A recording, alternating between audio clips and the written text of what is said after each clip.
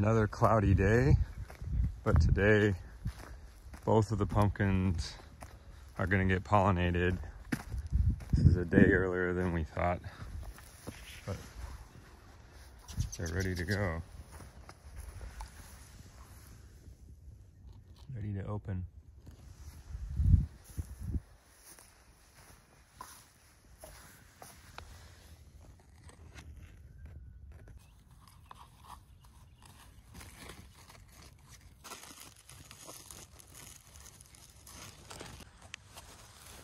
I think I got it. All right, now the 2350 Ginger is pollinated with itself and sealed back up, and just for extra safety we'll add a cup over the top for a day or so.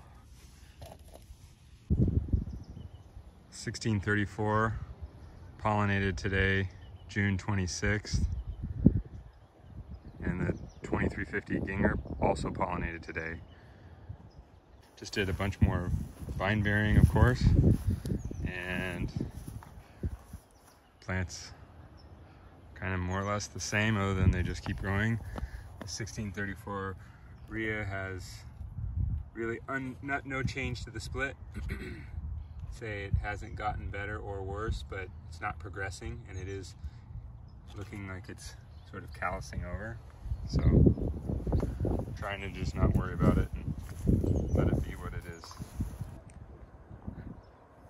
I wanted to just document the moisture level this year so far, because I'm really watering quite a bit less. So the surface level is pretty much dry, but when you get in just a little bit, there's some moisture. So this is a lot less than I would have had last year, but I kind of think I overwatered last year with one of my problems. So just to document it, not wet, not even really clumping all that much. But right now I'm only watering with this drip tape about every 3 days for 35 minutes.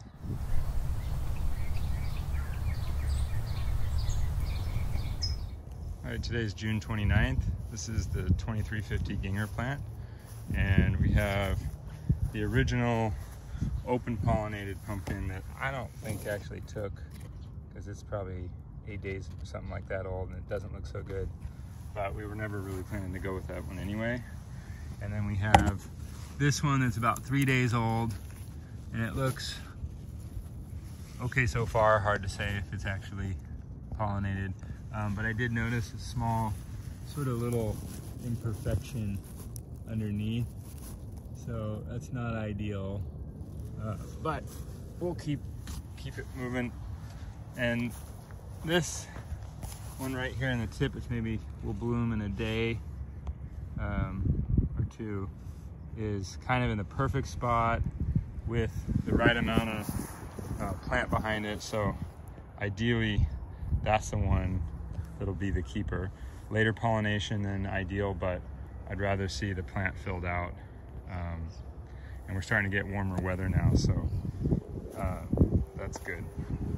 Over on this plant, the 1634 Rhea, this one looks really good, also 3 days old, and everything looks fantastic. But again, not a ton of plant behind it. This one here was pollinated 1 day later, and it's dangerously close to the vine. It's weird, it's growing under the vine, which is sort of unusual. And then we picked up this split here. It's going in the direction of the vine, and it's kind of healed itself, but doesn't make me feel super comfortable. So one option might be this plant, we deadhead here, let these secondaries grow out, and then tertiaries to fill in the space over here. So we'd have one deadheaded plant, and then let that plant be a more traditional plant where it grows out and around, let the main vine just continue to go.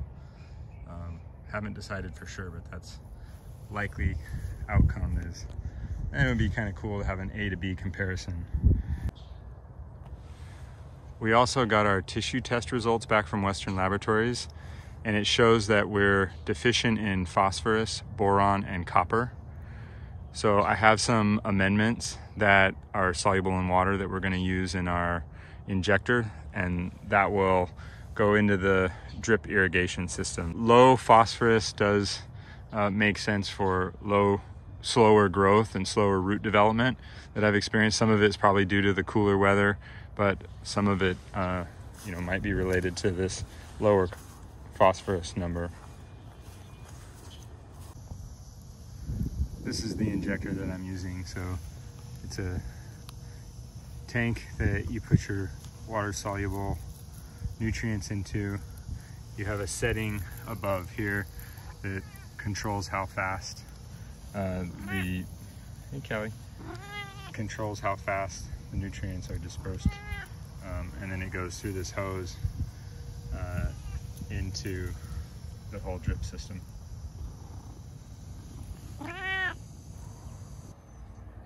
All right, today's the first day of July, and we just pollinated another pumpkin on the 2350 dinger, and this position-wise would be the perfect one underneath this cup right here. We have this one just in case this one doesn't take, because it's going to be really hot today, mid to high 90s. The original one that just open pollinated back here just never took, so I'm going to cut it out, and then I'm going to set up some overhead watering today just for the peak heat of the day, just to try and keep the leaves from scorching too much. There's definitely a lot of leaf scorch that happened on the plant yesterday. Yesterday was pretty hot too. Today's supposed to be hotter. So just trying to protect as much as we can the leaves from losing the leaves from the heat. And the heat's not that hot, but I think just because it's been so cool for so long, the plant is just kind of like shocked by the sudden change in temperature. I'm also putting a little bit of water down in the drip just so that the soil has a good amount of moisture going into the hot day, and there'll be some evaporative cooling on the surface of the soil as well. Vine tip protection. It's July 4th. This is the 1634 Rhea, and this is the 2350 dinger. Just doing some vine burying, assessing some of the damage from the heat where we got some leaf burn, but overall I think we survived. Over here on the ginger plant, we've got this one, which is about 7 days old. Hard to see, but it looks like it's starting to grow. It's kind of got a bit of a weird shape, a little bit of a pear shape. And then underneath there, I won't pull it apart. That's only a 1 day or 2 day old pumpkin, so really can't tell for sure. I had to set that one in like 95-degree heat, so it's still TBD whether or not it actually took.